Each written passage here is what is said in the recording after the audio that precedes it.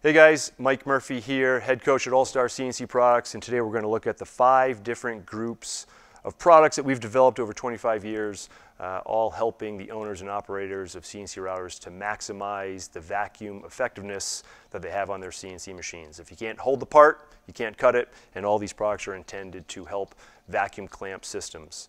The first one we'll look at is what we call a grid gasket. Grid gasket goes into the grid of the table itself. Machines these days are all milled to different channel dimensions. That's why All Star carries both square and round products. We find that the square gaskets work best in the square channels, round products in round channels. That way we're just filling the channel completely. Square channels, very common size these days, the 1/4 inch wide by 1/4 inch deep channel. What we try to do, 1/4 inch wide channel, that should take a 1/4 inch wide gasket. That way you're not stretching it in there, you're not mashing it in there.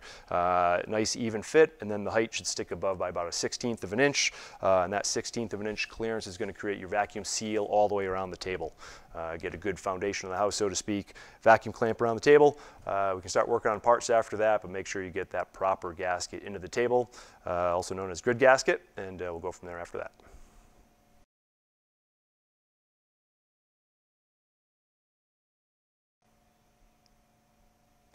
So once your table is properly gasketed and we have a proper seal around the spoil board or fixture board, we want to start holding on to our parts.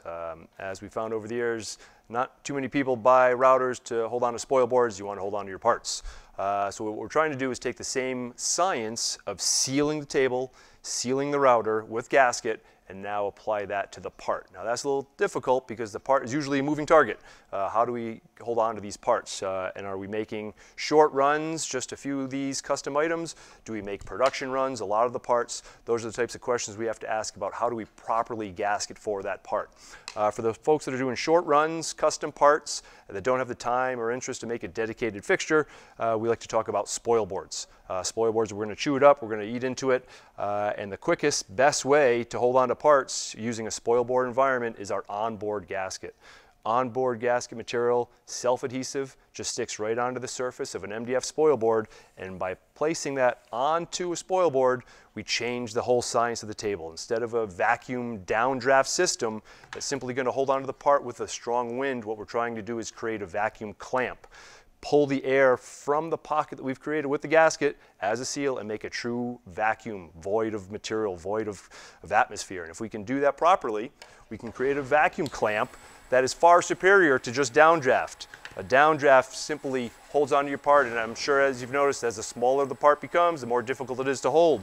When we vacuum clamp a part, and we have the ability, not just with downdraft, but vacuum clamp now, there's nowhere for the part to go because the air has been removed from this pocket. And not only do we have a vacuum clamp to prevent part movement, it's a true suction cup. And that makes a huge difference in your ability to hold a part.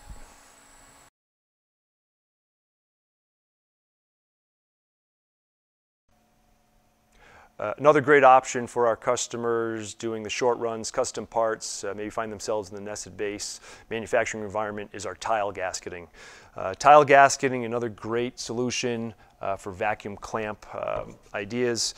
What we've done is put a 1/4 inch hole throughout a sheet of gasket material. Customers will cover their entire MDF spoil board with this tile material. First advantage, seals the entire MDF spoil board. What was a leaky surface, constantly losing vacuum pressure as you start to cut parts, is now a sealed surface.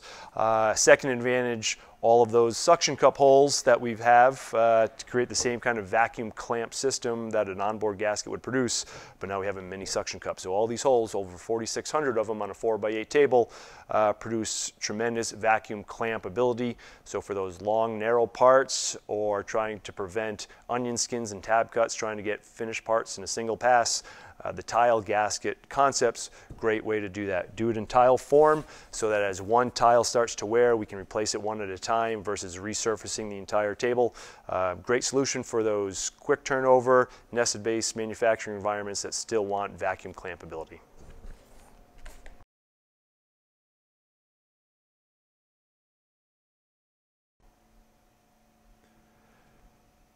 The second type of customer that we have are the folks that say they're not doing short runs or custom stuff or nested base manufacturing, that they're doing production runs. The folks who are doing production runs I think should be looking at using dedicated fixtures. A dedicated vacuum tool for that specific job is going to pay off. Folks talk about dedicated spoil boards. I don't like that term because we're not going to spoil a dedicated vacuum tool. When we're looking at creating the same part over and over again and we're trying to get maximum use out of our vacuum system, best way to do that is with a non-porous fixture board. In this case, we got a Baltic birch fixture, not MDF, because we're not going to leak vacuum through the sides. We're not going to leak vacuum through the tool channels as we start to cut our repetitive part. And what we've done is created a dedicated fixture.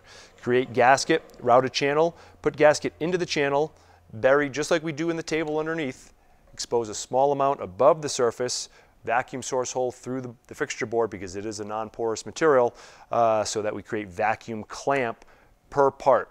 Inboard gasketing, best solution for the long-term use of cutting the same part over and over. Reason being, by being in a surface, the gasket only compresses by 25%, 30%, depending on how deep you bury it. It's going to last much longer, brings the part flush up against the fixture, creates an accurate Z depth for your parts. Really the number one way to cut parts over and over again.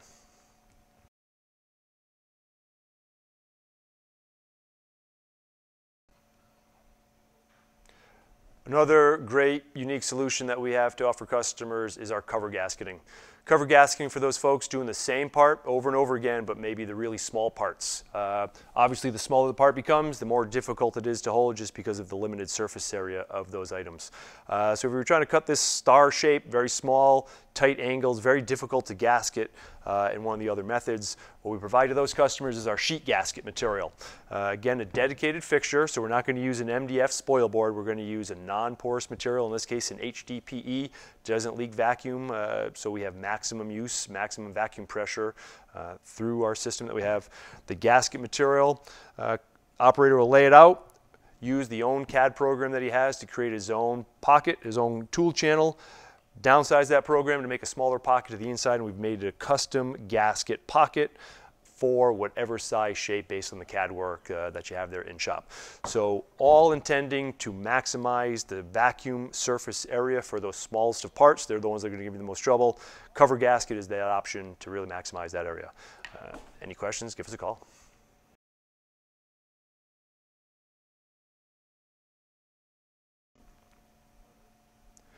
So that's a quick recap of the 5 different product groups that we've developed over the last 25 years in an attempt to help owners and operators of CNC routers to maximize the effectiveness of the vacuum systems that they have.